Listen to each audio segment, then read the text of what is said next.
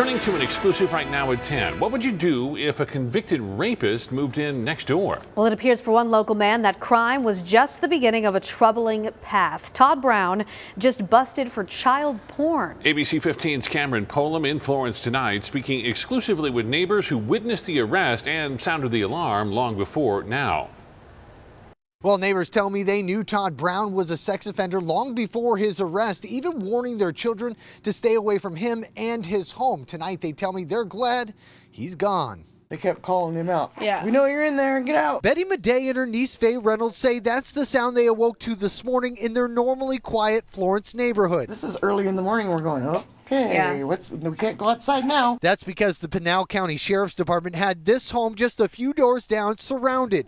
Inside was 42-year-old Todd Brown, a convicted sex offender previously found guilty of raping a child in Washington State. Some of these people just never heal. According to investigators, Brown had been downloading and distributing thousands of images of child porn. Brown admitted to having a compulsion for downloading and viewing the images, which also at times contained infants and toddlers. Sheriff Mark Lamb saying Mr. Brown clearly didn't learn his lesson the first time, but for parents living near his home, his reputation preceded him as they handed out warnings to their kids. I told him straight up, this guy down here is a child molester and that they're to stay away from him and never to talk to him. Tonight, with Brown gone, these parents say they'll sleep a little easier. The sheriff's office also tells us Brown has a history of failing to register as a sex offender. Tonight, he faces 10 counts of sexual exploitation of a minor. I'm Cameron Polam, ABC 15 Arizona.